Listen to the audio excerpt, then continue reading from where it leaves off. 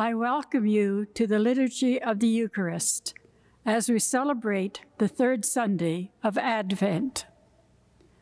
Father Joe Lynch will be the presider at this Mass. The homilist will be Father James Quirk. The organist will be Teresa Whalen-Riches. My name is Sister Lucy Carney. I will be the lector at this Mass.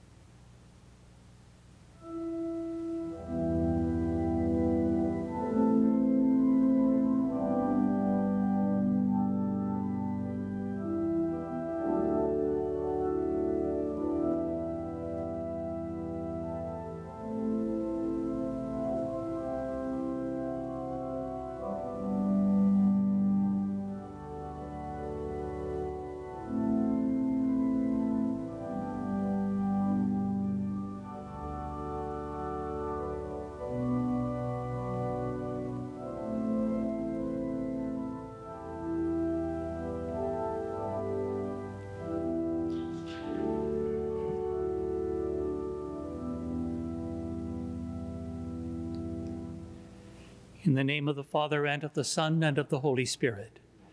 May the grace of our Lord Jesus Christ, and the love of God, and the communion of the Holy Spirit be with you all. In order that we may better offer our prayer, we begin by acknowledging our own failure and weakness. We say together, I confess to Almighty God, and to you, my brothers and sisters, that I have greatly sinned, in my thoughts and in my words, in what I have done, in what I have failed to do, through my fault, through my most grievous fault.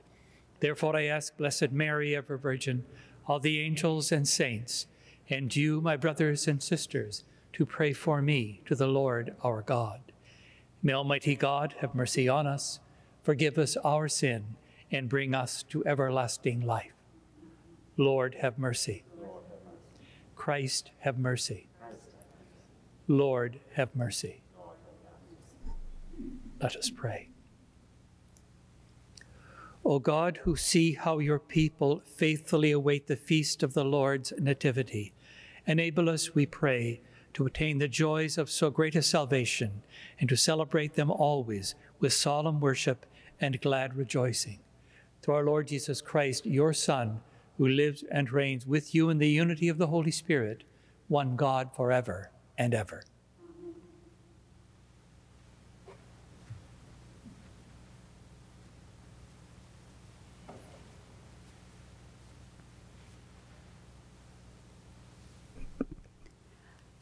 A reading from the book of the prophet Isaiah.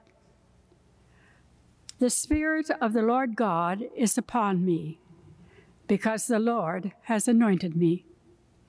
He has sent me to bring good news to the oppressed, to bind up the brokenhearted, to proclaim liberty to the captives and release to the prisoners, to proclaim the year of the Lord's favor. I will greatly rejoice in the Lord. My soul shall exult in my God. For he has clothed me with the garments of salvation. He has covered me with the robe of righteousness, as a bridegroom decks himself with a garland, and as a bride adorns herself with her jewels. For as the earth brings forth its shoots, and as a garden causes what is sown in it to spring up, so the Lord God will cause righteousness and praise to spring up before all the nations. The word of the Lord.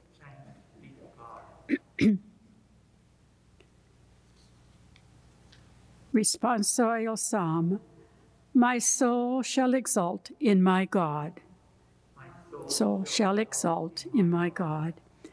My soul magnifies the Lord, and my spirit rejoices in God my Savior. For he has looked with favor on the lowliness of his servant. Surely from now on, all generations will call me blessed. My soul shall exult in my God. For the Mighty One has done great things for me, and holy is his name. His mercy is for those who fear him from generation to generation. My soul shall exult in my God. The Lord has filled the hungry with good things and sent the rich away empty. He has helped his servant Israel in remembrance of his mercy. My soul shall exult in my God.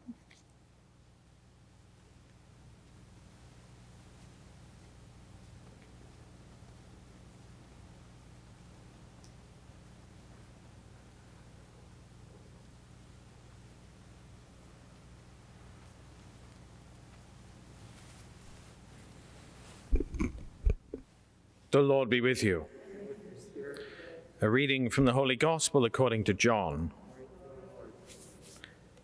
There was a man sent from God whose name was John. He came as a witness to testify to the light, so that all might believe through him. He himself was not the light, but he came to testify to the light. This is the testimony given by John, when the Jews sent priests and Levites from Jerusalem to ask him, "Who are you?" He confessed and did not deny it, but confessed, "I am not the Messiah." And they asked him, "What then? Are you Elijah?" He said, "I am not." "Are you the prophet?" He answered, "No." Then they said to him, "Who are you? Let us have an answer for those who sent us. What do you say about yourself?" He said, "I am the voice of one crying out in the wilderness, 'Make straight the way of the Lord,' as the prophet Isaiah said." Now they had been sent from the Pharisees. They asked him, "Why then are you baptizing if you are neither the Messiah, nor Elijah, nor the prophet?" John answered them, "I baptize with water. Among you stands one whom you do not know, the one who is coming after me. I am not worthy to untie the thong of his sandal." This took place in Bethany across the Jordan, where John was baptizing. The Gospel of the Lord.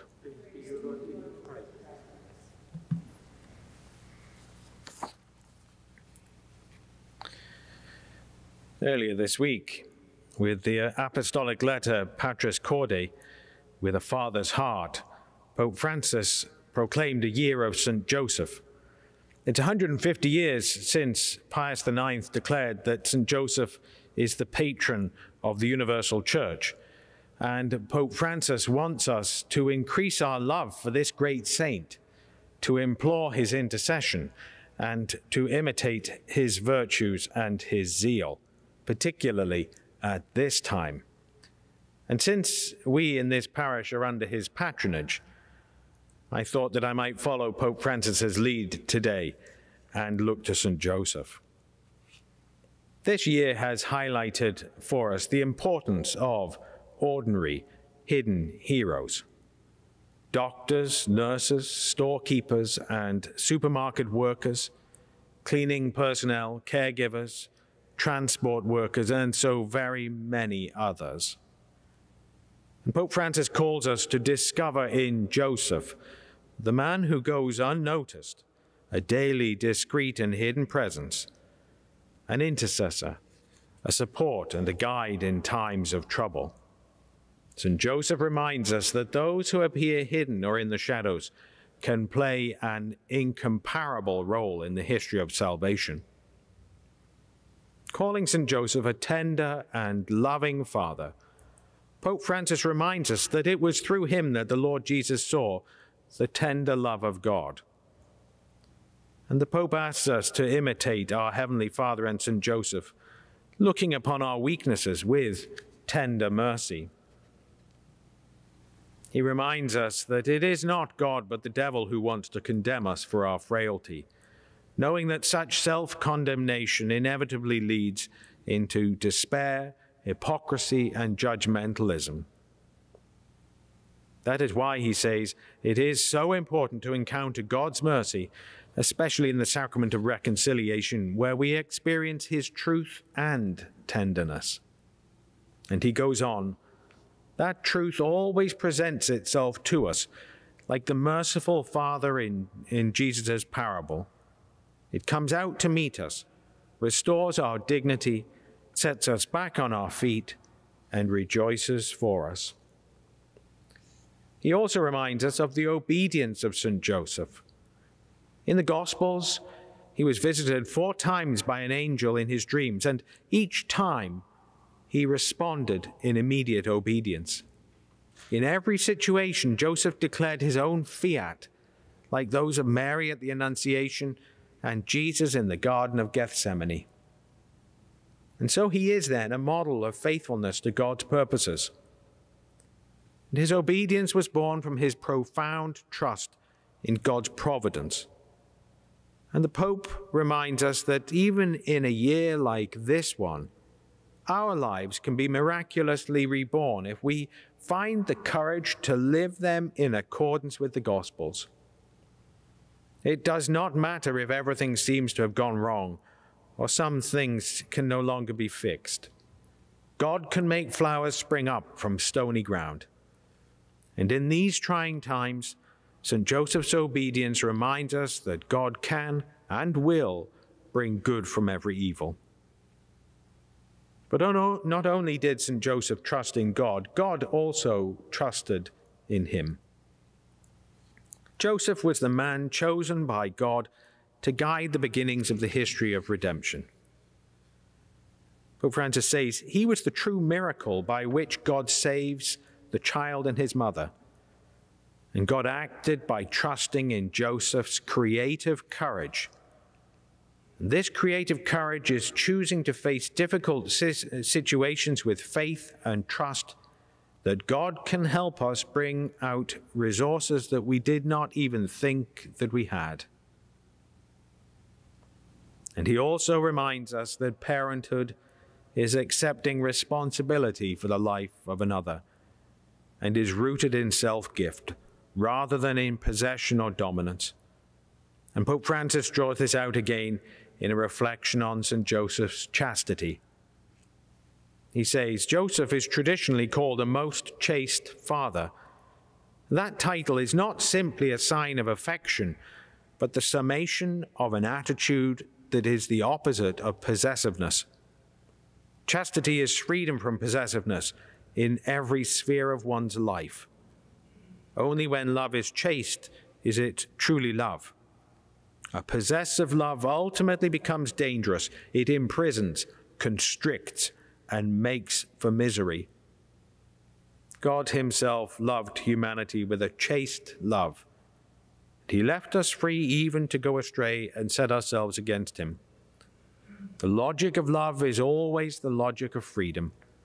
And Joseph knew how to love with extraordinary freedom. He never made himself the center of things. He did not think of himself, but focused instead on the lives of Mary and Jesus.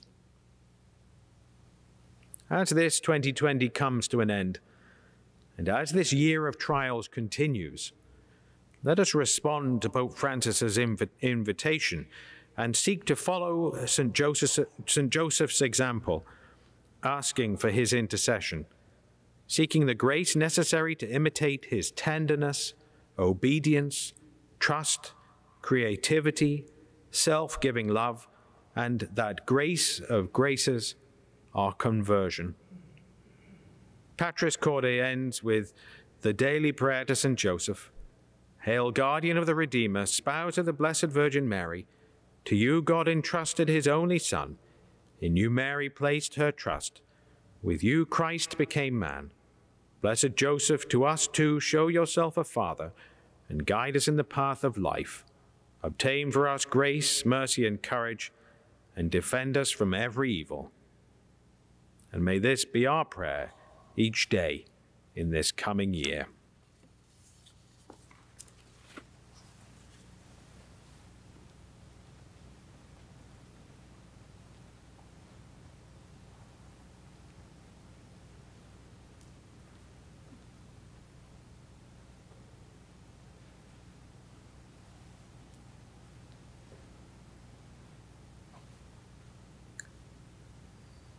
I believe in God, the Father Almighty, creator of heaven and earth, and in Jesus Christ, his only Son, our Lord, who was conceived by the Holy Spirit, born of the Virgin Mary, suffered under Pontius Pilate, was crucified, died, and was buried.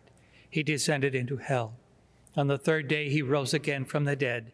He ascended into heaven and is seated at the right hand of God, the Father Almighty. From there he will come to judge the living and the dead. I believe in the Holy Spirit, the Holy Catholic Church, the communion of saints, the forgiveness of sin, resurrection of the body, and life everlasting. Amen. My brothers and sisters, rejoicing in the presence of Jesus Christ among us and praying in union with our Savior, let us entrust our needs to God, who gives us the Spirit and promise of salvation.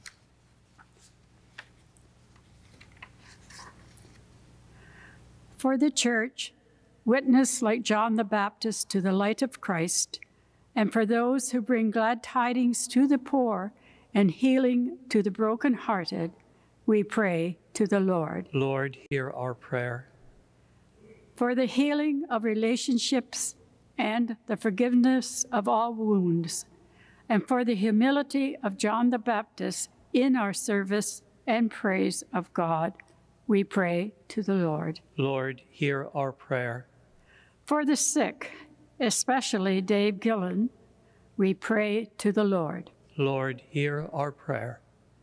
For all who have died and all who mourn and suffer loss, we pray to the Lord. Lord, hear our prayer. For the people of the parish for whom this Mass is offered, we pray to the Lord. Lord, hear our prayer. Hear our prayers, O faithful God, and grant that we may always rejoice in the good news of salvation and humbly serve each other in your church as we await the return of the Messiah in glory, who lives and reigns forever and ever. Amen.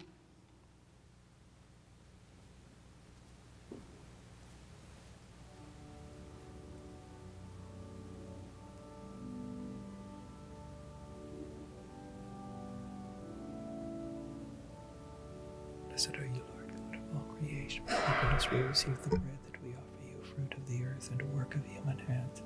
Come for us the bread of life. Blessed be God forever.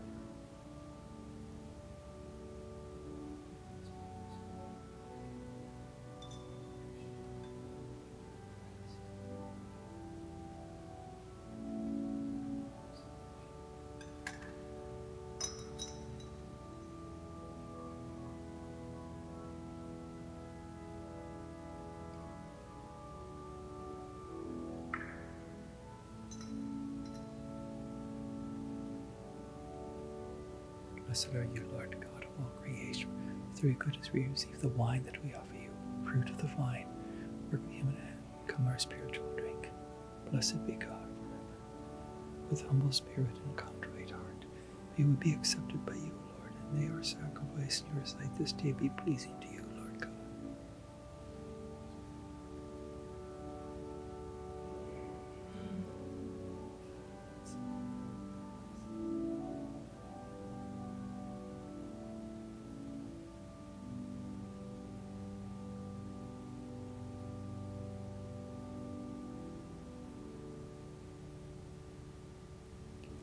Pray, brothers and sisters, that my sacrifice and yours may be acceptable to God, the Almighty Father.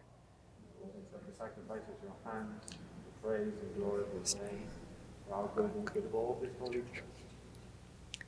May the sacrifice of our worship, Lord, we pray, be offered to you unceasingly, to complete what was begun in sacred mystery and powerfully accomplish for us your saving work, through Christ our Lord.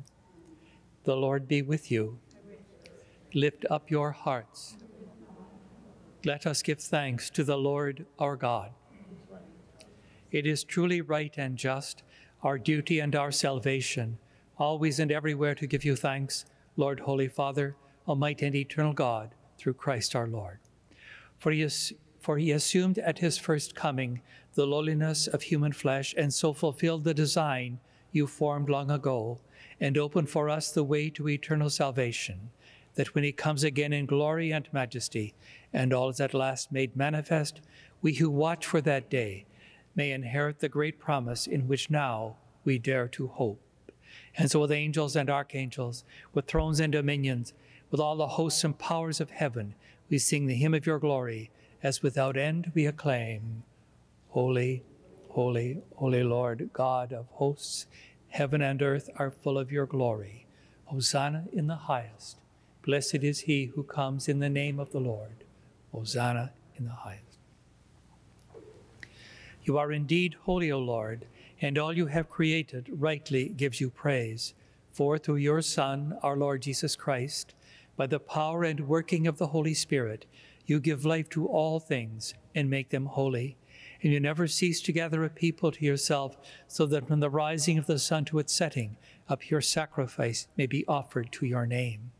Therefore, O Lord, we humbly implore you by the same Spirit, graciously make holy these gifts that we have brought to you for consecration, that they may become the body and blood of your Son, our Lord Jesus Christ, at whose command we celebrate these mysteries. For in the night he was betrayed, he himself took bread, and giving you thanks, he said the blessing, broke the bread, and gave it to his disciples, saying, Take this, all of you, and eat of it, for this is my body, which will be given up for you.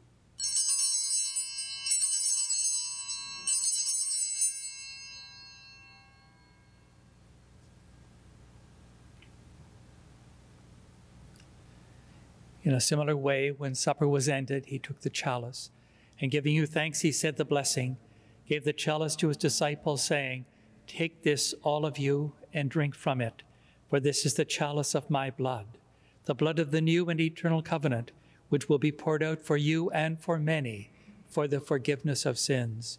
Do this in memory of me.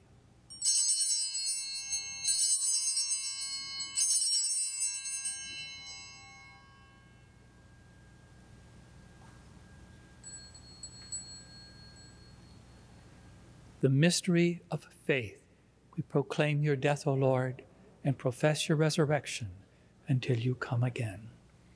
Therefore, O Lord, as we celebrate the memorial of the saving passion of your Son, his wondrous resurrection and ascension into heaven, and as we look forward to his second coming, we offer you in thanksgiving this holy and living sacrifice.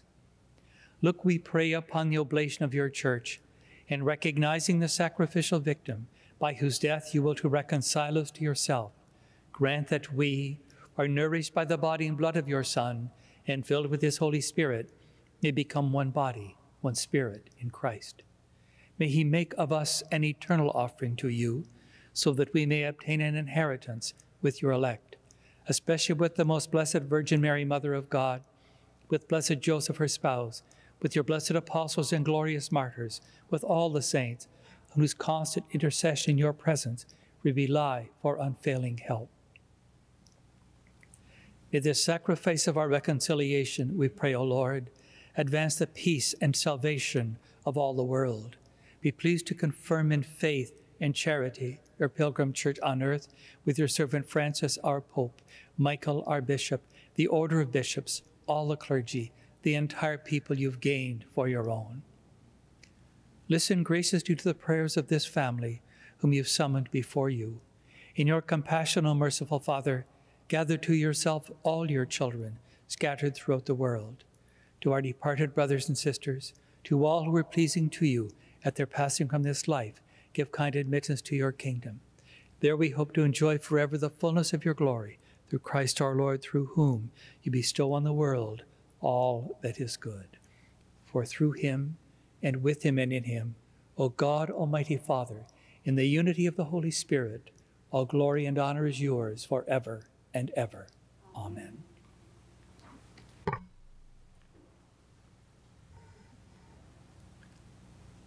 The Savior's command, formed by divine teaching, we dare to say, Our Father, who art in heaven, hallowed be thy name. Thy kingdom come, thy will be done on earth as it is in heaven. Give us this day our daily bread, and forgive us our trespasses, as we forgive those who trespass against us. And lead us not into temptation, but deliver us from evil. Deliver us, Lord, we pray, from every evil. Graciously grant peace in our days, that by the help of your mercy we may be always free from sin and safe from all distress, as we await the blessed hope, the coming of our Savior, Jesus Christ. For the kingdom, the power, and the glory are yours, now and forever. Lord Jesus Christ, who said to your apostles, "Peace I leave you, my peace I give you," look not on our sin, but on the faith of your church, and graciously grant her peace and unity in accordance with your will, who live and reign forever and ever. Amen. May the peace of the Lord be with you always. Let us extend to one another a sign of that peace.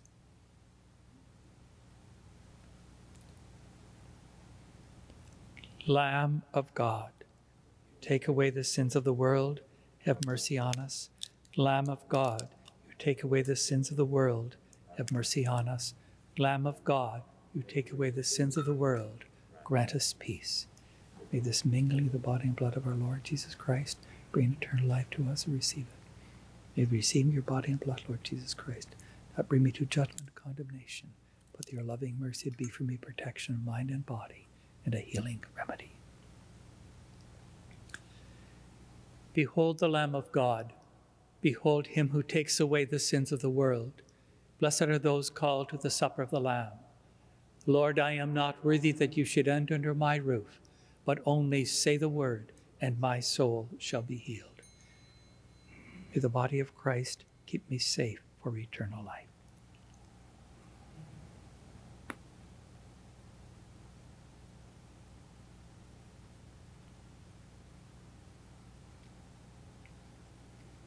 The blood of Christ keep me safe for eternal life.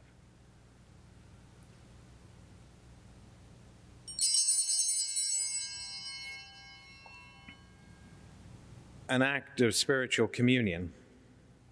My Jesus, I believe you are present in the most holy sacrament. I love you above all things, and I desire to receive you into my soul. Since I cannot at this moment receive you sacramentally, come at least spiritually into my heart. I embrace you as if you were already there, and unite myself wholly to you. Never permit me to be separated from you. Amen. Let us pray. We implore your mercy, Lord, that this divine sustenance may cleanse us of our faults and prepare us for the coming feasts. Through our Lord Jesus Christ, your Son, who lives and reigns with you in the unity of the Holy Spirit, one God forever and ever. The Lord be with you. May Almighty God bless you, the Father, the Son, and the Holy Spirit. Let us go now in peace to love and serve our God and one another.